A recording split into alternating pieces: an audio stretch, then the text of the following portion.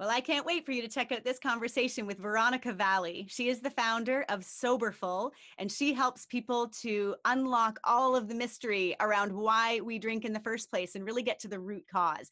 Her program has 5 pillars to it. She's going to kind of run down what those pillars are all about. She's also going to go deep into her own personal story with addiction. Let's buckle up, go for the ride with Veronica Valli. Here, we want to show you what's possible in the world of sobriety. We introduce you to the various tools, programs, and resources available, because there are way more options than you may even realize. We want you to find the one that works for you. And we do it through people. People who share their pathway to recovery and will help you find your path to freedom. Because getting sober can feel hard enough. You don't have to do it alone. I'm Sarah Roberts. And I'm Roger DeVoe, and this is Sobriety Starts Here.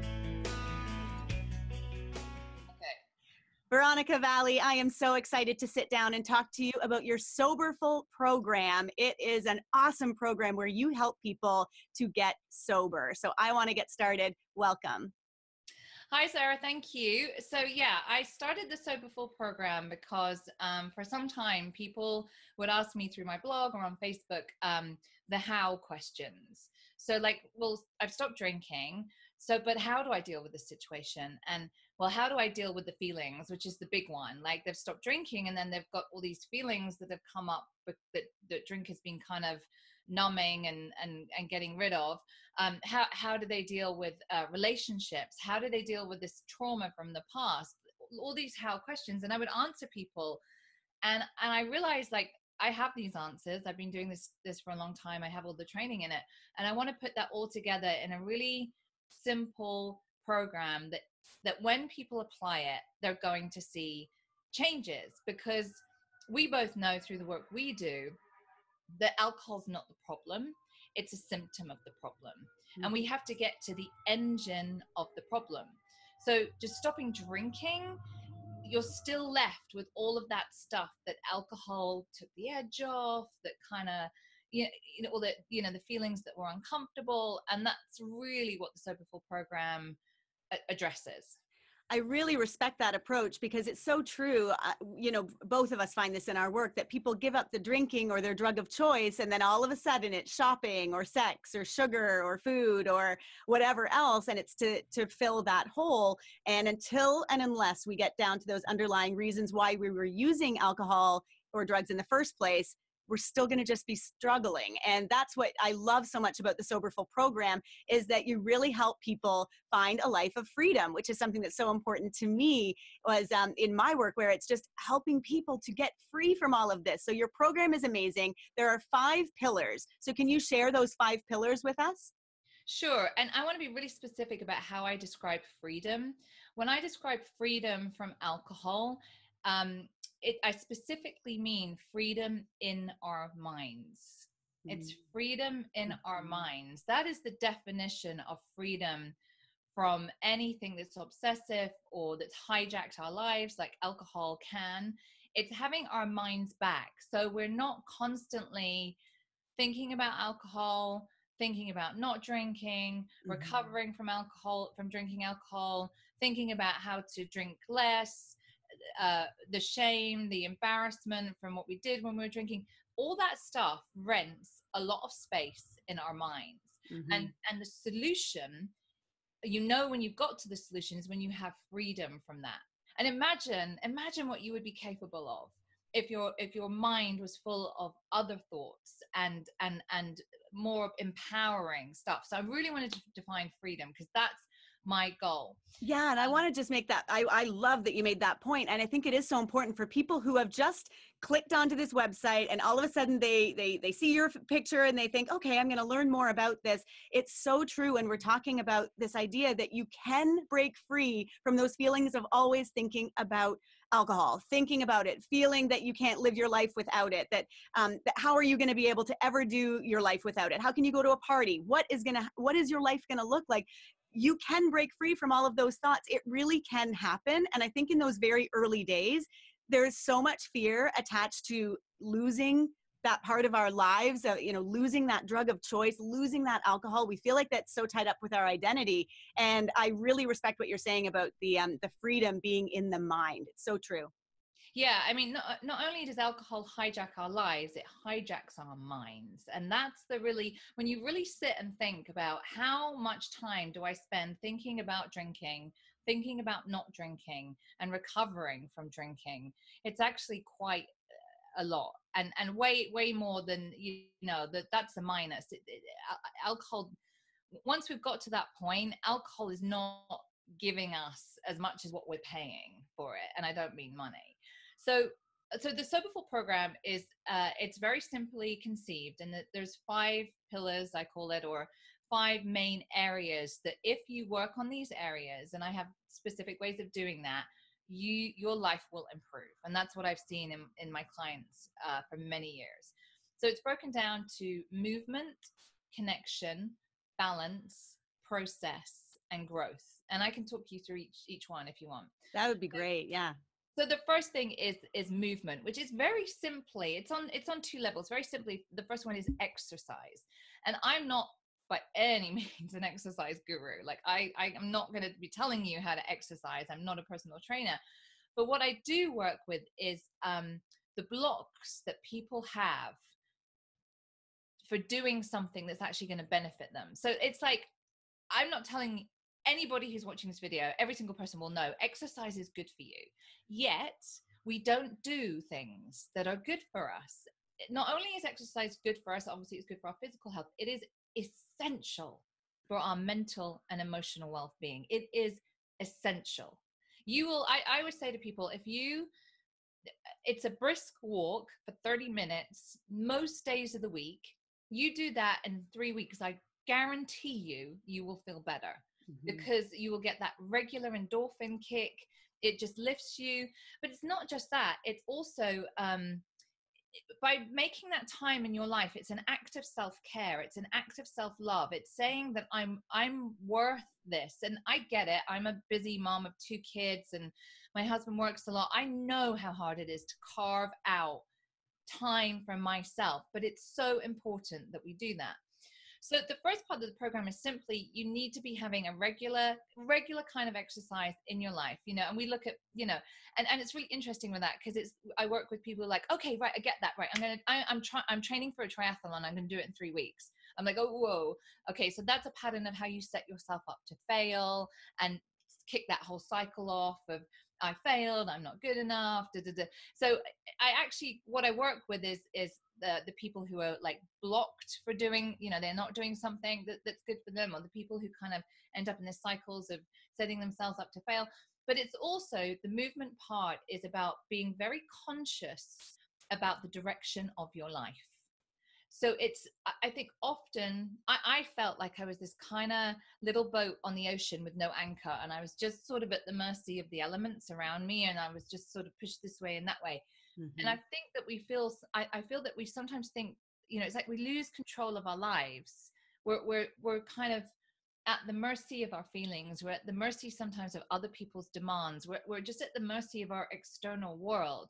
And it's about stopping and being much more conscious about the direction, of our day, of our week, of our lives. Is this the way I want to go? And it's not about waking up tomorrow and making dramatic changes.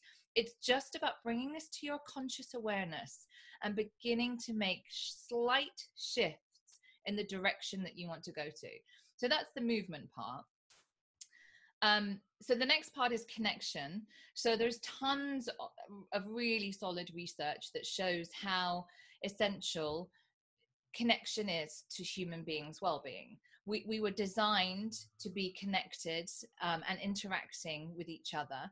And I feel that we're at the moment in this age of extreme loneliness, where we can be very separate. And I always say there's alcohol that doesn't kill alcoholics. Pride, fear, and loneliness kills alcoholics, because those things keep us very, very separate. So the connection part of the program is really essential. So it's about certainly forming connections online, which can be a really, really good start. and I've certainly, you're one of my online friends. I think we've met in person once. I know we're going to meet in person again soon, but I know that this is an online friendship that's going to develop into a real life friendship. And I have many people already that's happened with. So the online connections are a great start, but the key part is forming connections in your local community. So we look at that for people, we encourage people to look at local support for stopping drinking. Now, there's various ways you can do that, and the Soberful program works in accompaniment to all of them. So it could be AA meetings, smart recovery, refuge recovery, women in recovery, yoga and recovery. There's tons. I mean, each neighborhood is different, but there'll be something there. Now, if there isn't, or if none of those things, they just don't appeal to you, that's also okay. We then would encourage you and everybody else to look at how you could be connected in your community. So is it a volunteer role? Is it committing to a regular, exercise group? It's about being in a group where people can begin to know you, where you are committed to being there every week, that you just allow people to get to know you. You allow those relationships that form, and they don't happen overnight. You have to show up. You have to show up regularly. But the connection, we just, I feel that when I was drinking, when my drinking was at its worst, it was the loneliness that almost killed me. So that's a really essential part. The next part, and these three pillars are really the foundation. The next part is balance. So I have a saying that whatever the question, balance is always the answer. So we start by kind of looking at the balance of your life. So a human being, if you imagine kind of, I call it the balanced plate. So if you imagine a dinner plate that's divided up into different segments, and we all have different needs. So we have our health, our spiritual life, our emotional life, our family, our social life, our career, all that kind of stuff. Whatever it is, we all have similar, but some different. And it's about looking at it, where those things are out of balance, because when those things are out of balance, we will feel it. So once we can identify, it's because this part of my life is really out of balance, I'm not getting those needs met. It's about then making the adjustments that we need to make. And here's the trick about balance is you may get that right today, and that would be fabulous, and that will probably last a while, and then the circumstances of your life will change and you will have to redo it. So I went through that when I became a mom. Like when I was single, I had so much time to exercise and nurture my spiritual life and personal development. I was always going to workshops and reading self-help books and listening to podcasts and all that kind of stuff.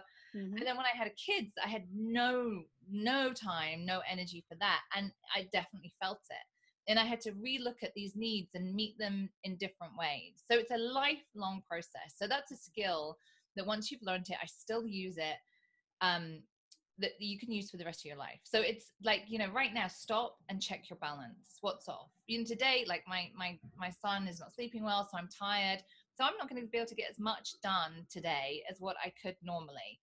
And that's just, I'm going to just have to accept that. That's just how I can balance things today. Does that make sense? Yeah, that definitely makes sense. I'm loving it. And I almost want to backtrack to that one point that you made where you said that pride, fear, and loneliness, these are the reasons why people fall back into old patterns. Can you explain pride? I mean, I think we get loneliness, but what about pride and fear? Okay, so pride is what we think other people think about us. So in a nutshell, pride is when we are full of fear about what we think other people are thinking about us. So pay attention to that. I don't actually know what you're thinking about me because I can't read your mind. So this is based on a guess, it's based on an assumption, and more often than not, it's based on actually my own self-view and self-esteem. So I would be thinking, you're all thinking I'm not good enough, you're all thinking like, who does she think she is, all that kind of stuff. Now, nobody knows what anyone else is thinking, but that fear, that pride, that I can't ask for help because people will think I'm weak. I can't tell the truth about this situation because people will think less of me. This is my story. That was all what my story was when I first got sober. I was so rife with shame that I didn't share it for over a decade. I didn't share it. Yeah, and that's it. It's that fear of what other people think, and it's pride. It's I have to maintain this certain view, this certain appearance, because what other people think of me is really important. It's this over value on what other people think about us. Yeah, and in my own life, what other people thought of me was far more important than what I thought of me. Absolutely. So these are a couple of things that just changed my life. So first of all, what other people think about you is none of your business. I love that. Yeah, I love that line. Just like what I think about other people is just none of their business, because it's not about them. Everything we think comes through our own filters. And here's the thing, okay? So if anyone's listening to this will change your life. Nobody's thinking about you. No one. They're not thinking about you at all, because they're thinking about themselves. I know. They're in their own heads, obsessing about their own selves with their own filters. So all this time you've spent thinking, oh, they're thinking this about me. They think they're not. They haven't honestly given you another thought. So I found that really liberating when I kind of realized that. I was like, oh, right. How egotistical of me to think that you were all obsessed with me. Yes, so true. So true. God, we're so ego driven. Yeah. So so I think pride can keep us, it keeps us from being open, honest, and connected with people, because we have to maintain this veneer and this appearance at all costs, because of the fear of what somebody else is going to think. Fear, I wrote about this in my book. For me, fear is the engine that drives alcoholism, and I feel that alcoholics feel fear to a whole new level than ordinary people, and it's an intangible fear. It's fear of everything, anything, and nothing, and it's such a powerful and driving force that needing to numb and control that fear through outside substances and behaviors is paramount. So that's why when someone is presented with, okay, I can see that my drinking is a problem, I get that, I get that alcohol doesn't serve me anymore, but you are asking me to give up the thing that takes away the fear.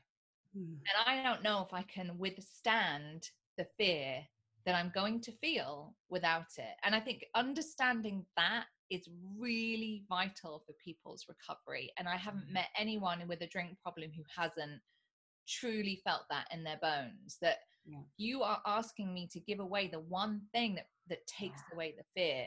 Even though I know it only takes away for a few hours. When the fear is here and it's absolutely intolerable, our brains are designed to find something to take that away. And I don't think most of us, when we're actively drinking, can even label what we're feeling as fear. I think it takes doing some of the work on who we are and what motivates us to understand that underlying all of those reasons, anxiety, depression, angst, all of that, it's all fear driven. And not to say that there aren't medical issues going on with people with anxiety and depression. That's not what I mean. But I think that really stripping away the layers and getting down to the root, that it is fear that's driving this addiction. I think that's really key. Yes. And we can have lots of fears, but in my experience, if you boil them down, there are actually two fundamental fears. And they are a fear of not being good enough. And that kind of comes to the pride thing again. I think that people with any kind of unhealthy behavior pattern, like binge eating, sugar addiction, alcohol addiction, etc., there's this kind of fear inside of them of, but I might not be good enough. And you're going to find that out. If you get close enough, you'll see that I'm not good enough. And it happens to us usually quite young, where we form that opinion and belief based on experiences and how we interpret those experiences. And then what happens to somebody when they have that feeling in them for long enough, that fear that I might not be good enough, there is the next logical fear that follows that is, but if I'm not good enough, then I'm not going to be loved. And that fear is a basic, fundamental, existential fear that is the most painful thing to live with, because we have to be connected.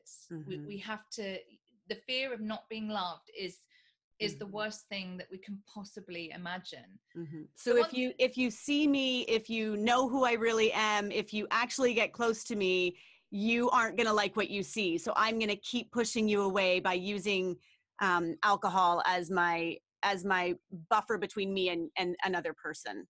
Yeah, so we often do this in our relationships. Like, I want, but whoa, don't. You know, it's the smoke and mirrors. It's the masks. It's just plain old fear, and they're based on these faulty limiting beliefs. And we really do address that in the program. Because here's the thing: it's what we call, it's either an irrational belief or a limiting belief. Once you really unpick those, because first of all, whoever's watching this, I want to say, first of all, those things are not true. If you believe that about yourself, they're not true. And if you unpick them, you will begin to see that they have no substance to them. Mm-hmm. So one thing that we do that's very key in the process work that we do is begin to unpick our limiting and irrational beliefs that are kind of, our behavior comes from our beliefs. We behave the way we feel. All behavior is a manifestation of how we feel. We feel, and then we behave in ways to deal with or respond to those feelings. Mm-hmm. So once you unpick and change those limiting beliefs, and those were in me, like I believed those things, like I believe the sun is going to set tonight. Those were just rules. Those were. And when I finally did the work to unpick them and got rid of them, now that for me is laughable. Yeah. Now, I know not everybody likes me. Yeah. That's okay. I like me. I have lots of people in my life who like me, and have lots of people who love me. And it's like kind of this right-sized, you know, those things are laughable to me now, but they've governed my life for a long time.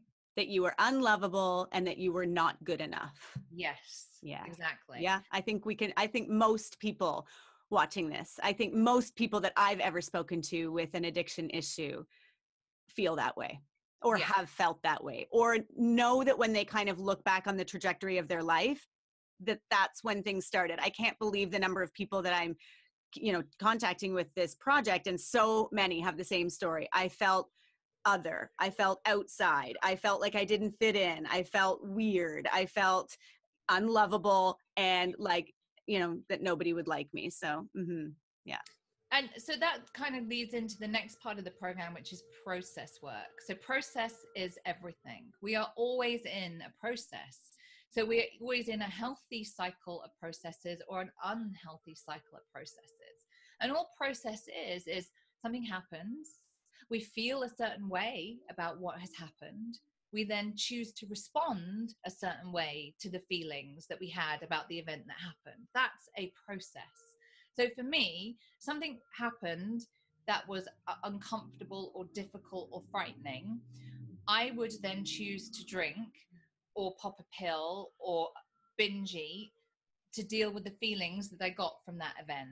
Then I would later on feel shame and guilt and all the, not good enough, all that kind of stuff. Then I would I'd be miserable for a bit.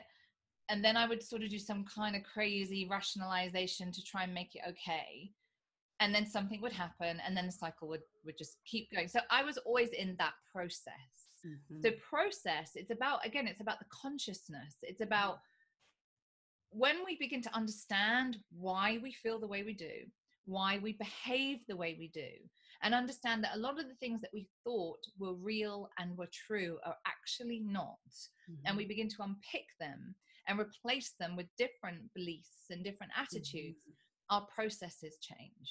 Yeah, because I imagine that people in your program, they look at these, what they believe are truths in their life, and they really can make a change to look at them and say, but that doesn't have to be the truth. I can question it. I think it's bringing it out into the light instead of, we are usually working on autopilot. We just usually, this thing happens, we feel this way about it, we do this thing in response.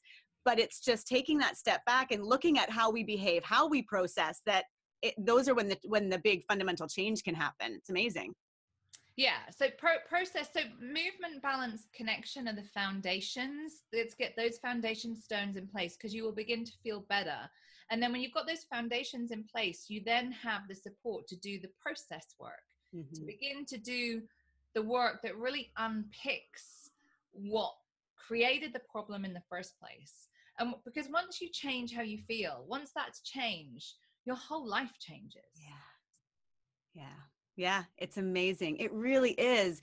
It's like, it's so true. Just as soon as you can raise the awareness about what's going on, where you, instead of being so enmeshed in it, it's taking that step out and looking at your life and looking at your behaviors. And then all of a sudden this isn't serving me. I don't have to make that choice. I can make different choices. So I really love, I just love your Soberful program. So keep going. What's number 5?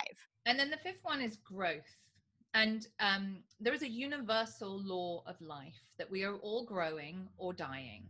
And if you look around, you will see that to be true. You can see that in nature, in animals, you can see that in people, you can see that in organizations, in businesses. We have to grow.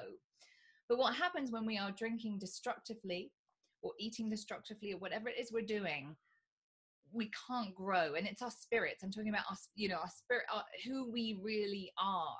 Just what we're doing is surviving. We're existing day to day. We're just getting through. We're not growing. We're just in the same cycle of responding and doing the same thing. So to really like to get the good stuff, and you'll hear people, in recovery like ourselves talk about like the good stuff, how great it is. To get to that, you have to grow. And with growth comes a bit of fear, because we have to push ourselves out of our comfort zones. Things might change, there might be opportunities that we never dreamed of taking that we really want to take. And there's a whole process with that. We kind of explore all of that. It's like, we just have to grow. And that's where, for me, it's about, that's where we become the best version of ourselves. That's really what it is, becoming aligned with who we really are. When anyone asks me, what my job is, and what my job really is to return people to themselves. That's all I do. Is I have some tools that will return you to yourself, because we are not ourselves when we are destructively drinking and abusing ourselves and our families and our environment in that way. That's not who we really are. It really isn't who we really are. We are totally shrinking into being somebody that is not who we were meant to be. And I think that for me, I remember many times where I'd be hungover and just feeling awful and being in my apartment by myself. And I'd have those moments where I'd say even out loud, what are you doing? This is not what you're supposed to be doing. You're better than this. This is not the way to live your life. But I was so afraid of losing my friends and my lifestyle, and afraid of what I might have to face if I didn't keep doing the thing that I was doing, which was drinking. Just fear definitely kept me stuck. So I'm really loving what you're talking about. It really feels like a real opportunity for people to grow into who they really were meant to be, who they really are. And it doesn't matter what you've done in the past. It doesn't matter how bad you think you are. It doesn't matter where you've been or the mistakes you've made. No matter what, you can always, always become who you were meant to be. It's never, ever, ever too late. If there's anything that I've learned in my own life and in these beautiful conversations I get to have, is that it is never, ever too late. We can always grow. It doesn't matter if you're 90 and you're watching this and you're thinking, maybe I should put the alcohol down. It's not serving me. My maternal grandmother quit drinking I think she was in her 60s, and didn't drink again until she passed. And she didn't label herself in any way. She just decided that it wasn't serving her anymore, and she wasn't being able to grow into the woman that she wanted to be. So it is never too late, ever, ever, ever. So how do people learn more about the Soberful program? How can they connect with you, and how do they go forward with it? So they can connect through Facebook. I have a closed Facebook group where I teach about the Soberful program. So if you go onto Facebook and look for the Facebook group Soberful, or they can find it through my website, which is veronicavalli.com or soberful.com. And it runs every few months, and we really just have a fantastic time. It's really incredible seeing just really profound changes. A lot of this stuff is what I used to teach when I used to work with people one-to-one, or in treatment and in clinics. And so many people that's just not an option for them. They can't afford it, or, just people can't go for 4 weeks to a treatment center or anything like that. So No. a lot of these tools are stuff that I've been using and worked with people for a long time.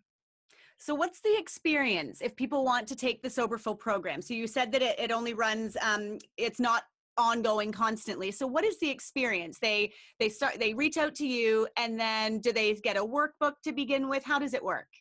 So my Facebook group is free, and there's a free workbook that you can download when you join the group. And I have like a bunch of videos and a bunch of teachings, and I regularly take questions and comments and all that kind of stuff in my group. And that's just free for anybody who wants that kind of help. And then if people want to go like deeper and really, really deep into this, then there's a paid program that runs about every 3 months or so. And the information about that would be in the group. So I have tons of free information for anybody who's really looking to, wants that support and wants to be in the group. And then if you want to go deeper, there's also a paid program. And I really like what you said earlier, that if somebody is connecting with you and they're wanting to go further, they can go into the Facebook group, they can get some of those tools, but then also that you're not affiliated with any other organization, but that personal connection is really key. So, if you wanted to try an AA meeting, and remember, and I keep saying this in so many different videos, if you don't like the first one you go to, it doesn't mean that you shouldn't try another one. There are so many out there. And I didn't use AA for my recovery model, but I know for so many that it's a wonderful way to connect with in real life sober people. There's NA if that's where you're more leaning, and then like Veronica was saying, refuge recovery, smart recovery, or I was even going to say, even for that loneliness piece, if people really aren't connecting with any of that, what do you think about meetups? People going to meet up, just a knitting group or a tennis group or something that isn't related to alcohol, but just something that they might be able to meet other people doing sober activities. Yes, that's exactly what we encourage, is not just the support groups, but just groups in real life. And I think that's the key is consistency. It's not just kind of, okay, I went and I said hi to a couple of people. It's actually go, get a commitment, like help, show up every week, get to know people, allow people to get to know you. That's the real key to it. And what I find is a lot of people, when they join my program, will say, I used to really enjoy whatever it was, and I don't do that anymore. And I say, go and do that. Find that group of people. Like one lady used to love crocheting, and she used to go and do that in a group, like on a Wednesday night. And she said it was brilliant. We had such women would tell stories, and she felt really supported and loved. And I'm like, go back and do that, whatever it is. So you'll often find most people have stuff that they used to do that the alcohol has taken from them, and going back and finding that part of themselves is really key. Oh, I think it's so key. It's so brilliant because it does just once again reaffirm who we really are. It helps us connect to the pieces of ourselves that are true. And I really love what you talked about exercise at the beginning. You know how important that is in my life, because I just truly agree with you that when we get moving, we feel so much better. They always, there's that saying that, exercise is the most underutilized antidepressant and food is the most overutilized anxiety drug. And that's the way I see it in the world. We are stuffing ourselves with alcohol and with food and with crap that is making us feel worse and worse and worse. And exercise we're avoiding because we feel so shitty. So we don't want to go and do the thing that's going to make us feel so much better. But movement, I love that is a main tenet of your program. You don't see that very often in these types of programs. And I really respect that that's something that you believe is a pillar. That is not just something that you're adding in to supplement it. It's a main tenet of your work. And it's brilliant. And I really value that so much, because I find that so helpful in my own life. And everybody that I have ever worked with that incorporates exercise, they say, I'm just feeling so much better. And I also really feel that we were talking about exercise and that feeling of pride, not only feeling good, the endorphins are rushing and we're feeling good for having a commitment and we're doing it every day and we're staying true to ourselves, but that feeling of pride that we have when we can check that off on the calendar and say, I did it today, I did that. And that just feeds into more self-love and self-respect and self-acceptance. And it just, I think, continues to compound over time. I think it's a really valuable tool. I'm so glad that it's so important to you and your work. I think the research is overwhelming. Like, it's amazing. how, you know, exercise, and there's research that shows, you know, you get a group of people who've got some kind of depression diagnosis and put them in an exercise program. In 6 weeks, the majority of their symptoms are gone. I think that personally, we could solve most of our mental health problems if everybody exercised, got enough sleep, and were connected to each other. Like, I think we would only be left with like 2%. I would love those things. Those are, and I think we've forgotten that. Like, we want all these fancy, really expensive solutions, and we want pills, and it's not. It's like back to basics. It's just so essential. And you know, I like sometimes when I can't get to the gym or I'm just too busy, I do like 30-minute YouTube videos at home. And I have 2 little boys, so I get interrupted a lot. And sometimes it takes me like 50 minutes to complete them. And I tell them, I say, this is mommy's taking care of herself. This is mommy's time. I put the TV on for them. I don't like sticking my kids in front of a screen, but I have balance in my life. We do that for 30 minutes and then mommy feels great. We get ready and then we do something fun. So, you know, I want to show them that this is how I take care of myself. I'm not always available to them and their needs, and they learn that. And it's really, it's just so important. Yeah, I couldn't be a bigger fan. And I know, like, I went to a spin class this morning and got my ass kicked, you know, like you'll never see me in a triathlon. You know, I'm like, my husband did a 5K on New Year's Day and I was like, it's too cold.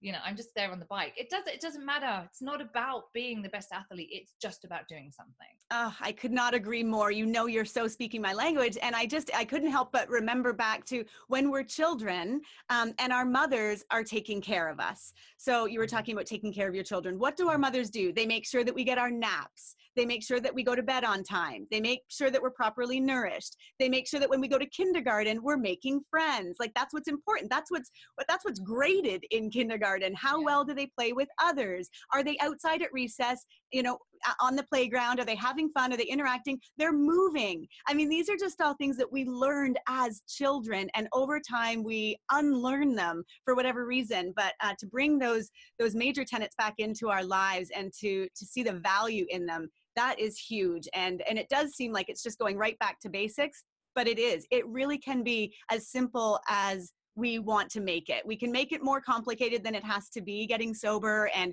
living a really good life where we're not constantly thinking about having a drink, and we're not feeling like it's sacrifice or deprivation that we don't get to drink. We truly can, and we do get to a point where we love our lives so much that we don't want to drink to escape them. And that is the whole goal. And clearly people that take your program, I mean, the testimonials are unbelievable. I love it. I love your work. I love everything about you. And I can't wait for more people to take your program because it's amazing. And even like Veronica was saying, people just go to her website, check out the free tools, see how you connect with it, do a little bit of the work. And then when the next Soberful program is coming out, then you can jump on board and get really enmeshed in it. But I love it. I think it's amazing.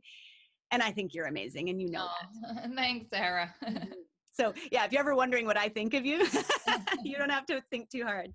I would love it if you would share with people your experience and your story, because we know where you are today and all of the work that you've done on yourself to bring you to be in this wonderful, beautiful, healthy, whole place. But that was certainly not always the case. And you touched on it a little bit, but would you mind walking us back in time a little bit? Sure.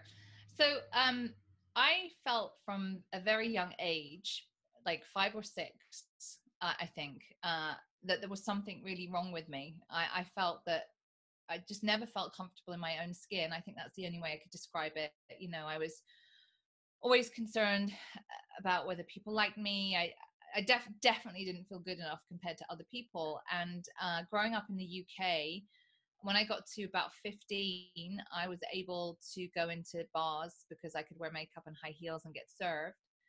And I'll never forget my first drink, because for me, it was like the light bulb went on and it was like magic.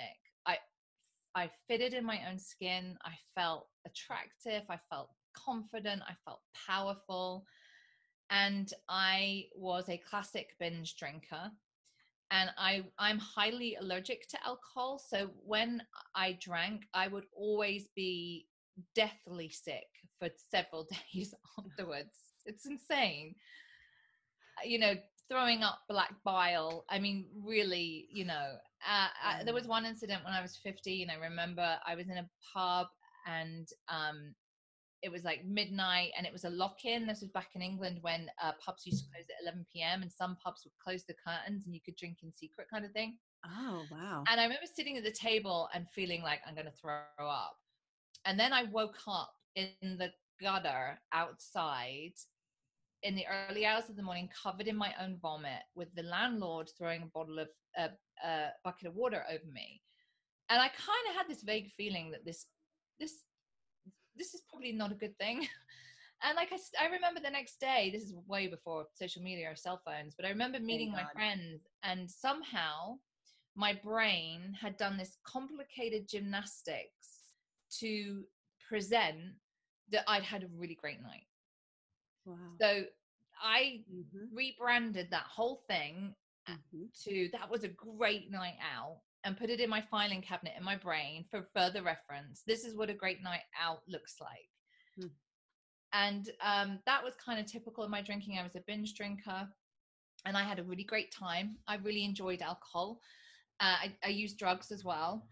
And I think I was almost 18. I was still 17 when I did LSD and had a bad trip and went into drug-induced psychosis. And I couldn't tell anybody because I was too scared. It was pride. I was too scared to put into words what was happening to me, in case if I put it into words, then it would be real. And if I didn't put it into words, then it wasn't real. So I then went from, you know, the thing about drinking is that we never talk about is there's a cost and there's a benefit. And when I was 15, 16, the benefit was, it was fun and wild and crazy. And there was always a cost for me, but that price I was willing to pay, it was fine. But those kind of scales tipped very quickly for me. And the cost just far outweighed the benefits, but I never saw that. So when I went into drug-induced psychosis is when that started my prescription drug problem, because I would always get prescribed because I had daily panic attacks, anxiety, severe anxiety. I couldn't be on a bus. I couldn't be in a room. I couldn't be in groups. All of that stuff was very hard for me, and because of my anxiety and panic attacks. And that's when I began my drinking switched to drinking to cope. And I remember being at university, and I couldn't sit in lectures because I'd have a panic attack. But I wanted to finish my degree. So in England, it was pretty easy to go to the bar at lunchtime. So if I had an afternoon lecture, like a pint and a half of lager, of beer, would be enough. Like I'd be fine to get through the lecture. But when the lecture was at 9 a.m, I had a problem. And I remember being in the toilets at college with a bottle of vodka in my water bottle, like drinking it, like to be able to get through the lecture. And can I ask you, did your panic attacks and anxiety start before your drinking and then the LSD use, or no, after? I mean, I definitely think the roots of that were there because I was an insecure person. And I think that insecurity, neediness, that just not feeling good enough is the seed that will grow from. But no, I wasn't, it was the drug abuse that triggered, like the psychosis that triggered massive panic attacks. I didn't have that before. But I think the soil was fertile for it. Mm-hmm. So you're in college and you're drinking the vodka bottle. And I remember, and it was disgusting. And I remember thinking, this is what alcoholics do, like drink secretly at 9 a.m. And I remember thinking, but I don't think I'm an alcoholic. I can't be, because I think alcoholics enjoy it, and I'm not enjoying it. I'm doing it because I have to. Oh, interesting. See the crazy the gymnastics. The mental we do to rationalize that what we're doing is okay. And so I did 17, I went into this psychosis and the panic attacks, and I got sober at 27. So I had 10 years of just keeping my head above water, just coping while trying to present to the world that everything was okay. I think I would look like your typical 20-something party girl. Like I always had jobs. Like I had quite an outgoing, confident personality, but this incredible low self-esteem and fear. So I was always like, I was always in jobs where I always found jobs where there was always a group of people who went to the bar, and, I was right in the thick of that. And just, my connections with people were just dissatisfying, inauthentic, toxic. All of my relationships were hard. My romantic relationships were a disaster. I was so insecure. I would go out with anybody who looked at me once.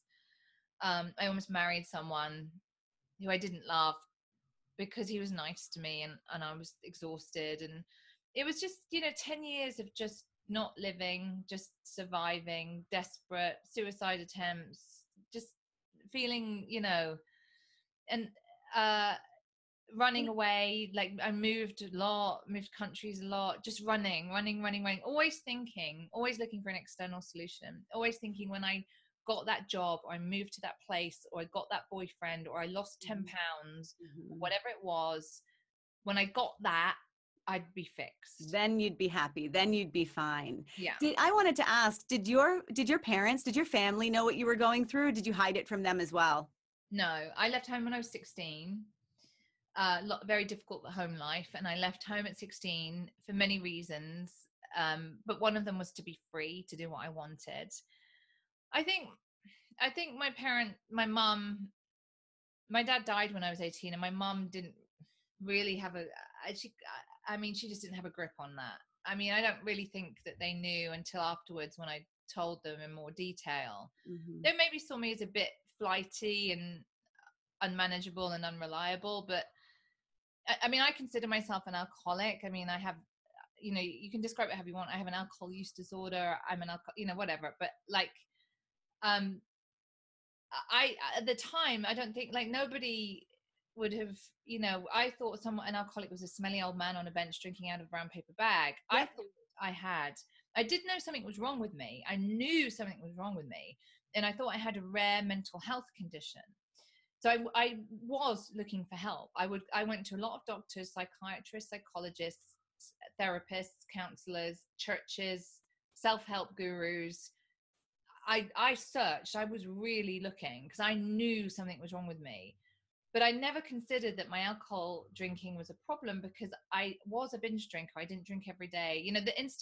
I did drink in the morning on a very few occasions. Mostly I was a binge drinker.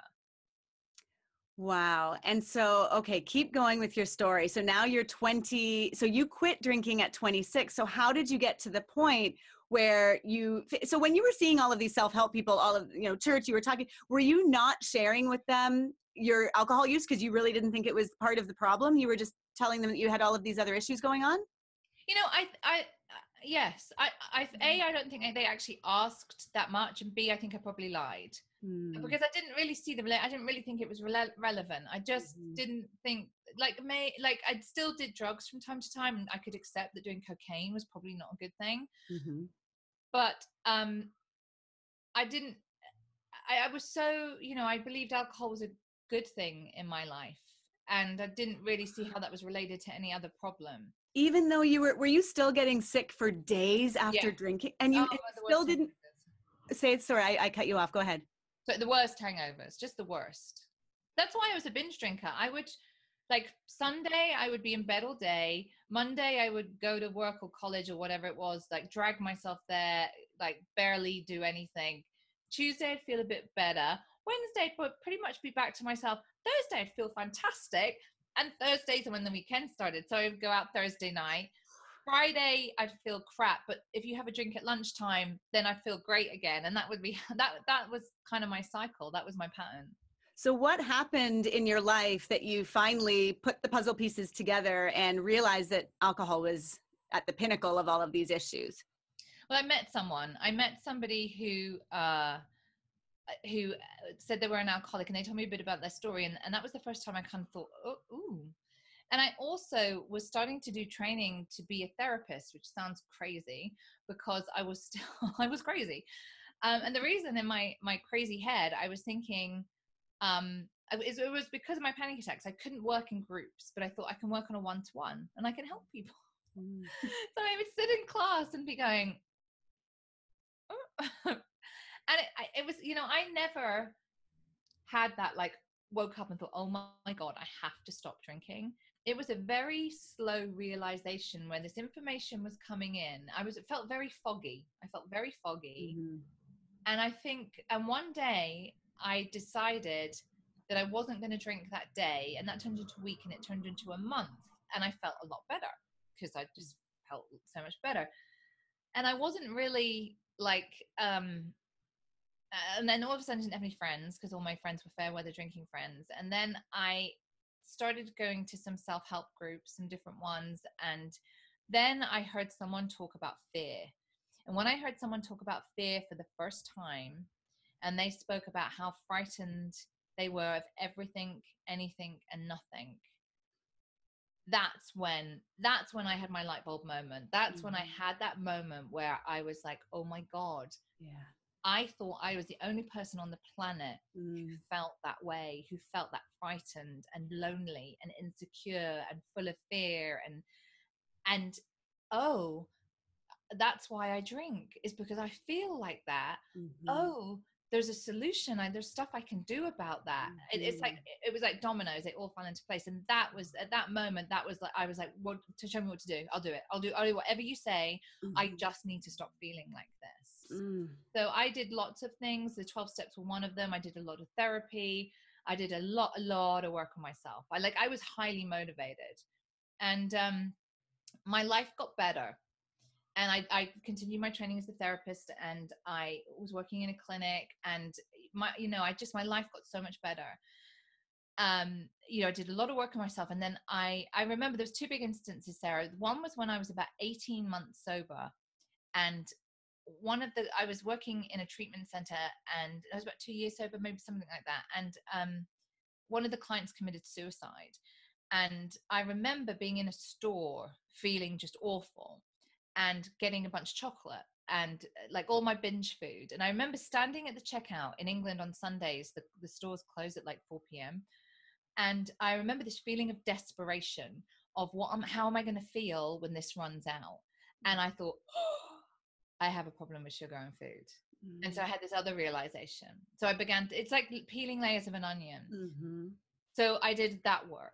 And then I was about 3 years sober, and I had my first romantic relationship in recovery, because I was just incapable of them. I was so dysfunctional in my relationship, so full of fear and insecurity, very insecure attachment. And I had a relationship in recovery, and it didn't work out, and it finished me off. I was in a black hole of despair, and I was suicidal.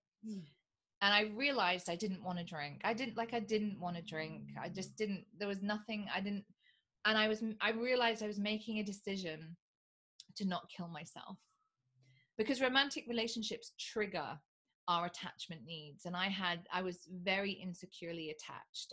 I recreated abandonment over and over and over. And it just, the older I got, the more painful that was. Why do you think you didn't want to drink? Because that would be such a typical situation where so many of us have stressful times after we get sober, and right away, sometimes our first thought is to drink. Why do you think that was different for you? I think partly because at that point I had done a substantial amount of work on myself, and that was an insurance policy.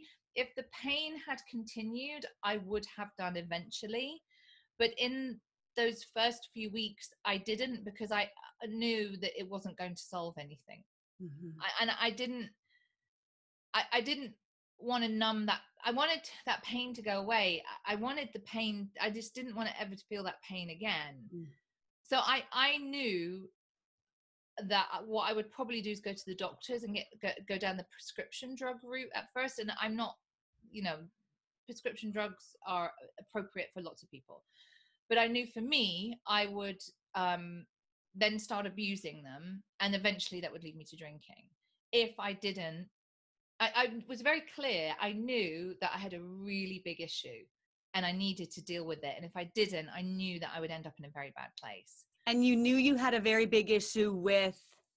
with romantic relationships and attachment, and a cycle that I would create over and over again, where my relationships were incredibly unhealthy and toxic, and I would create this whole pattern where I would be rejected and abandoned again and again and again. So how did you work through that and get to the other side of that? What was the work that you did? So it's basically process work. Yeah. I went deep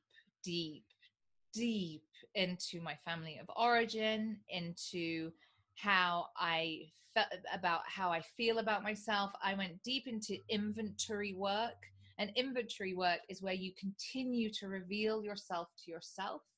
And what you reveal is that you are the architect of your own misery. So I was very much stuck into this keeps happening to me. Why does it keep happening to me? Yeah. And what was revealed to me is I set the dominoes off. I put the first one down and they went bang, bang, bang, bang, bang. I always connect with when you say the architect of your own misery. It's so true. When I talk a lot about the law of attraction in my work, and just knowing that the law of attraction is happening around us, whether we want to believe it or not. And I make it so simple when I say to people, if you've ever planned a vacation, that's the law of attraction at work. You had a dream that you want to go to Hawaii, then you figure out how to get the plane tickets, and you get yourself to the airport, and all of a sudden you're having a nice time on the beach. And that's kind of how it goes. And so this architect of your own misery, it can go, you can either create your life and set it up so that you're having really negative experiences over and over and over again, or you can create your life where you're creating really positive experiences. And yes, we have shitty times and things go wrong, but we really do have so much control about what's going on if we can get very centered and know what's happening inside of us and how we contribute to those outcomes. Yeah.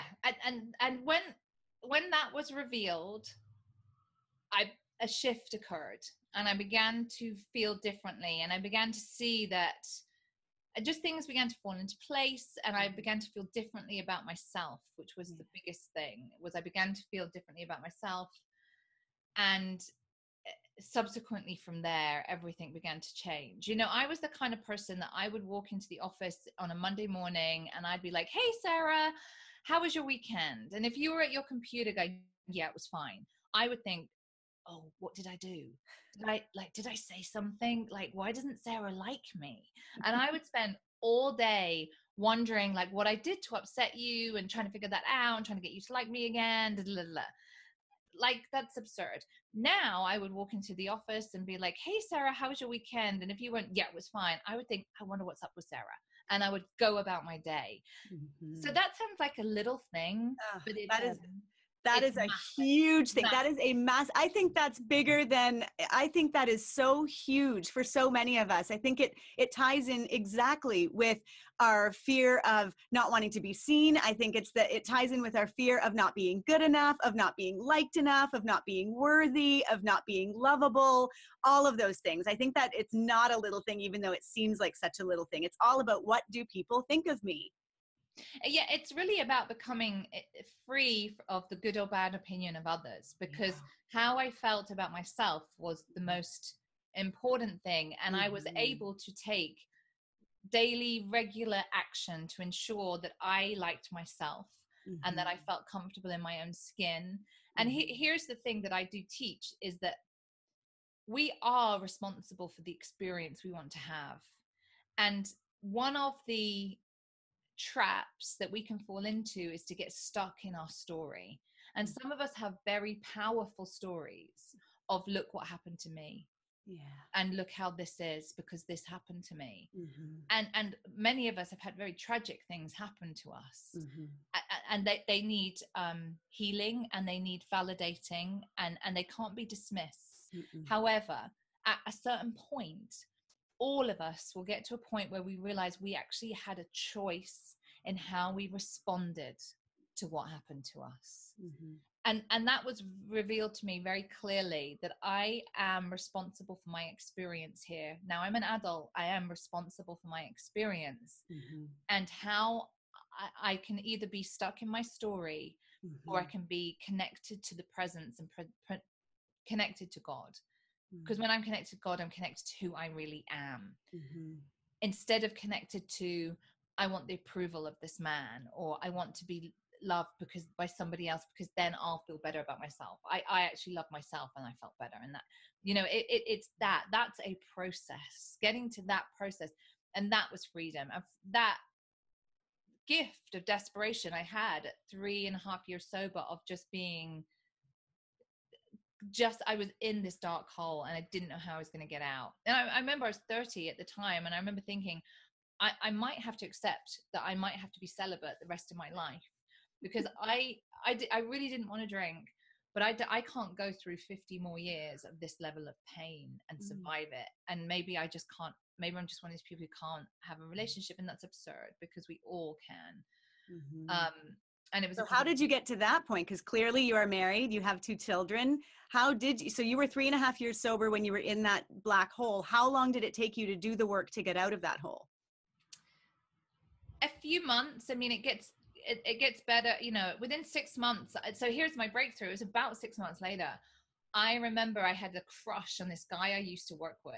And after a few weeks, I realized that he didn't feel the same way about me. He just saw me as a friend. And I remember I was walking down the road and I just thought, I realized, like, okay, that's not going to happen. He just sees you as a colleague and a friend. And I thought, I wonder what's wrong with him. And I just stopped dead in the street and thought, oh my God, I actually believe that, because I'd spent my whole life believing there was something wrong with me. And I just thought, what's wrong with him? I'd be a great girlfriend. I'd be just, you know, I just wonder what's up with him that he doesn't see that. And that's when I had this, you know, epiphany. Yeah. You know, recovery is about, all that it really is a shift in perception. That's really all it is. At its essence, it's a shift in perception. I just saw everything differently. So what we do is we, you know, something happens, and through our filter system that is set up from our childhood, we create this belief story around it. Yeah. This guy from work doesn't like you because you're not good enough, because that fits with my story and my belief system. That whole stuff had just gone. I just didn't have that anymore. I had a belief system that I was good enough and I was going to be loved. So I couldn't create that story anymore. And, you know, it continued. And then a couple of years later, I met my husband, and it's really the first healthy functioning adult relationship I've ever had. I had a couple of relationships before I met him, and they were such incredible learning opportunities. I really think people are sent to you to prepare you for the person who's coming next. And the relationship I had before I met my husband, it's like kind of the same pattern began to happen. And I was like, hold on a minute, things should be different now. And then I had this just massive realization, because I was growing, I was able to grow. I saw that his behavior was not personal, that it had nothing to do with me. And I saw for the first time how insecure and frightened he was, and that he had to do what he was doing because of how he felt, and it was nothing to do with me. And it was the first time that I just, again, it was the same thing. I just didn't take it personally. I kind of felt sad, but I was nowhere near the black hole. And then shortly after I met my husband, and you know, and I think really my life, the relationship I had with my husband was the cherry on the cake. You know, my life was just so full and great and functioning and healthy. Whereas before I used to look for a relationship to create my life. You complete me. I had the cake, he was the cherry. That is awesome. I said, you know, that stereotypical line from Jerry Maguire, you complete me, which drives me crazy, because it's like, no, we need 2 complete people to come into a relationship if it's going to be really healthy. Exactly. I was completed way before he came along. And that's the thing. And to attract the relationship that you want, you have to become the person that you want to attract. You know, I wanted like this healthy, functioning, amazing guy to save me. Like, healthy, functioning guys are not going to look at someone who's needy, and, you know, like, they're not. So when I became that woman, I always say my husband, the reason I fell in love with my husband is he was the first man who really saw my worth. He really saw me. And yeah, and we've been together 12 years now. Oh, it's beautiful. You had stepped into your power. You could feel your worth, and you were exuding that, I'm sure. I mean, I can see the way you glow now. I can only imagine as you were doing that work and coming through that and really stepping into your power, I can imagine why he was so attracted to you. You're amazing. You are a powerhouse, and he's a lucky man to have you. And I know you feel the same way about your husband. It's awesome. And you've got to do the work. You just got to do the work, because here's the thing. That's where the riches are. That's where, we feel, like I say to people over and over, the fear of doing the work, of looking at yourself, because that's what it is. You've got to look at yourself. Is far worse than the reality of it. The reality of looking at yourself is far easier than running away from it. And here's the thing, when you do the work, there's riches there. I know. So I'm kind of like, I'm always up for like, yeah, I'll always do that stuff, because I just know there's riches. I know there's just another, what's on the other side of that is really good for me. Interesting. Early on, when you were young in your 20s, you wanted to work with people. You wanted to be a therapist, and then look at what's happened in your life. That is really what you're doing in your life. You're helping people. You're working one-on-one and in groups with people, and helping them as a counselor, as a coach, as somebody who is a therapist, and really helps people to see the truth of their lives, that they are the co-creator. They are the architect of their own misery, but they're also the architect of the beauty as well, if they choose it. So yeah, that's the thing. We all have the keys to freedom. We all have the keys to freedom. It's just sometimes we need some outside help to be able to see that. So once again, veronicavalli.com, and on Facebook, it's Veronica Valli, or is it Soberful on Facebook? Facebook is Soberful, and there's also soberful.com as well. Fabulous. Well, thank you so much for this time, Veronica. I know people are connected with you. You're already a superstar in the recovery world, and I just, that I think the world of you. So thank you so much for this time with me. I really appreciate it. I love talking to you. Thanks, Sarah. To get access to all of the free videos and interviews, visit sobrietystartshere.com.